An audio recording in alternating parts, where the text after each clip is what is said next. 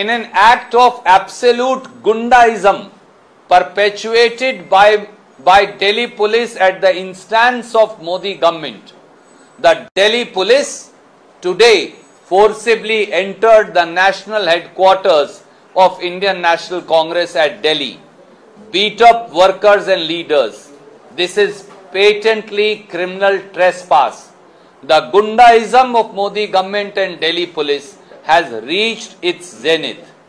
We are protesting peacefully in a Gandhian way, but this gundaism is unacceptable.